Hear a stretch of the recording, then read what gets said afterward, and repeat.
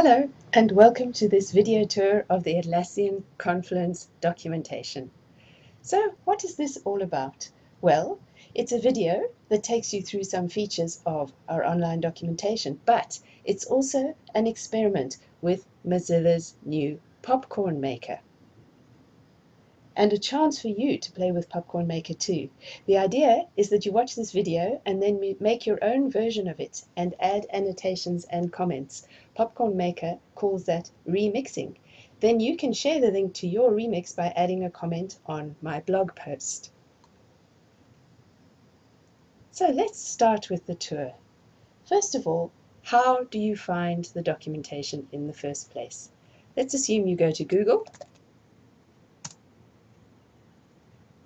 and you type in Confluence documentation and you choose the link to the Confluence documentation homepage.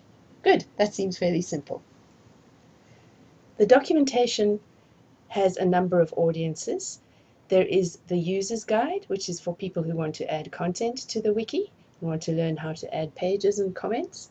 There's the administrator's guide, that is for people who want to administer and manage a Confluence site.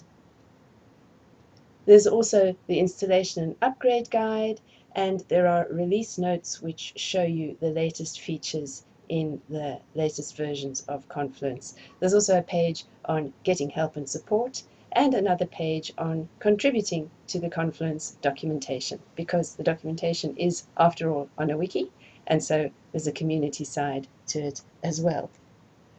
Also, at the top of every page, you'll notice that there's a block telling you which version of the product this documentation applies to. As technical writers know, we often have to provide different versions of the documentation for people who are using different versions of the product.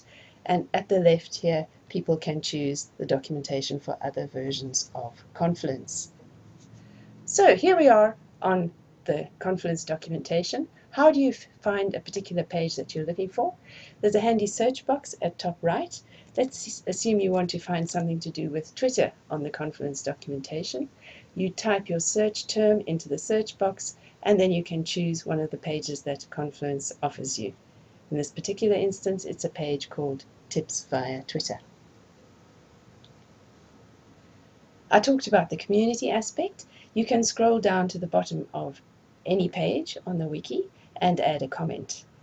Tap in the write a comment box and say what you want to say.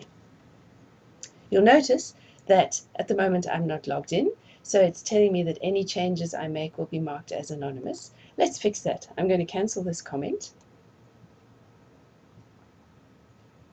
And instead, I'm going to sign in. Now, if you don't yet have a user ID, you can choose sign up and supply a bit of information and get a user ID. Once you have your user ID, sign in, and from this point onwards, Confluence will know who you are. It will associate your username with an avatar, and people will get to know you and what you have to say. Something really interesting about this site is that we've applied some CSS to hide some aspects of the page. If I hover over here, for example, you'll see that the byline of the page becomes more obvious.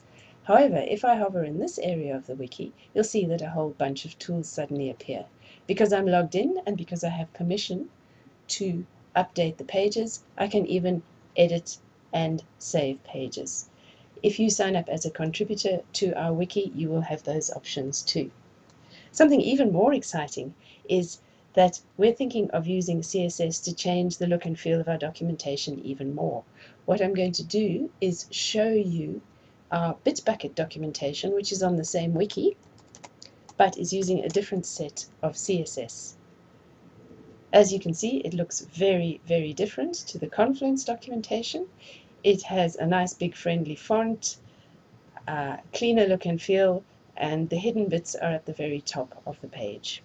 If I go back to the Confluence guide, you can see it is using a more standard form of the wiki. So that's pretty exciting. What do you think of all of this? I'd love to know. What you can do is to remix this video on Popcorn Maker and add comments on the video, and share the link via my blog post. This is actually a really interesting way for people to give feedback on our documentation.